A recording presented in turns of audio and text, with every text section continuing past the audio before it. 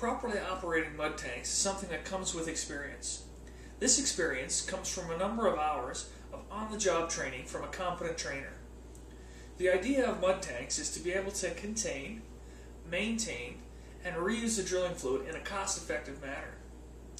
To this day, there are a lot of operations which opt for the use of sumps to contain their drilling fluid. Drilling muds these days are an ever-changing technology. Each mud company spends millions developing their own versions of generic mud types. Due to the high cost of drilling muds and additives, oil companies want to maintain the least amount of mud as possible in order to get the job done. The idea is that drilling fluid would be stored in an area where the rig mud pump would have a readily available fluid to cool the drill bit and remove drill cuttings from the hole, while providing stability to the formations that are drilled, and to hold back any formation pressures.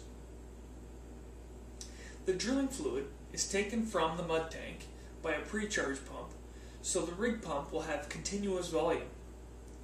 From there, it is pumped through the drill pipe and out of the jets in the drill bit, and back up outside of the drill pipe, carrying with it the drilled cuttings.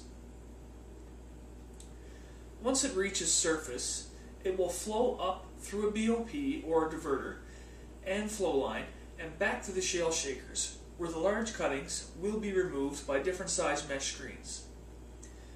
The solids go into a bin to be removed by a wheel loader or into a sump.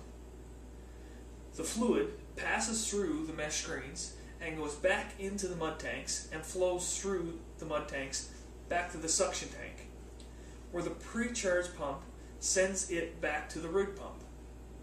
This is a closed loop system. Once the fluid passes through the mesh screens, it usually enters into a sand trap, which catches all of the larger particles, and the fluid flows over the top of the compartment and enters the shaker tank. This is usually the tank right below the shakers. There will be some sort of agitation in this tank, usually just a mud gun, which is a nozzle that has mud forced through it so that it has a lot of pressure. This jet is usually on the bottom of the tank so that it can stir or agitate the fluid. There is also a way for the fluid to bypass through the tank into a settling tank. Usually you want the least amount of agitation in the shaker tank, because you want the larger particles to settle out before they reach the suction tank. The skimmer is usually raised up quite high in this tank to allow the greatest amount of particles to settle out. The settling tank is the next tank in the system and will have an agitator and a mud gun in it. An agitator is a large fan-like object which is attached to a long shaft connected to a motor on the top of the mud tank. The idea of the agitator is to lift the fluid from the bottom of the tank and to help roll or mix it to make it consistent. On smaller rigs, the settling compartment will also have a degasser in it, which is used to separate gas from the drilling fluid so that the gas can be burned off into a flare pit. It is possible to have a number of settling tanks on bigger rigs. The suction tank is a tank which has the ability for the rig pump to suck out of it. This tank's fluid goes directly downhole. Depending on what products you are mixing, you may want to mix them right into this tank so they go straight downhole. Sometimes you may want to mix the product in the tank just before the suction tank to allow it time to blend and be more consistent. The agitator and mud guns should be running in this tank at all times. As the fluid goes from tank to tank, the level of volume should get lower and lower. This is an indication that you have skimmers set from highest to lowest to allow the solids to settle out.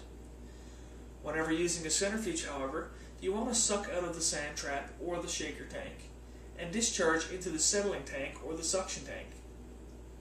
Doing this may cause the fluid to flow backwards through the mud tanks.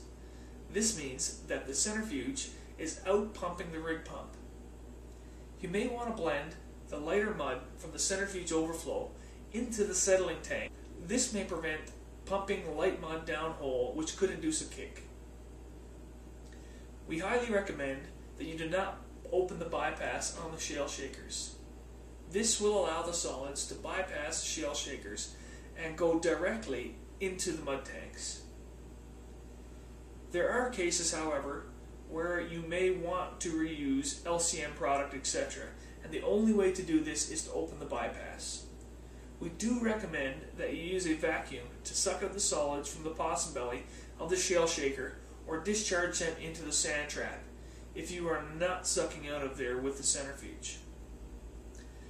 The shale and particles from inside of the possum belly will get caught into the feed pump screen box, which will affect the performance of the centrifuge and may be a billable service call if we have to come out to clean it out.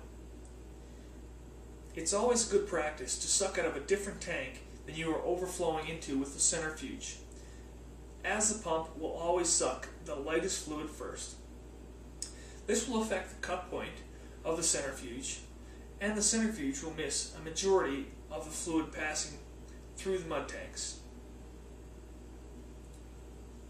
If you have found this valuable, please forward it along to your coworkers and colleagues that may benefit. Thank you and have a great day.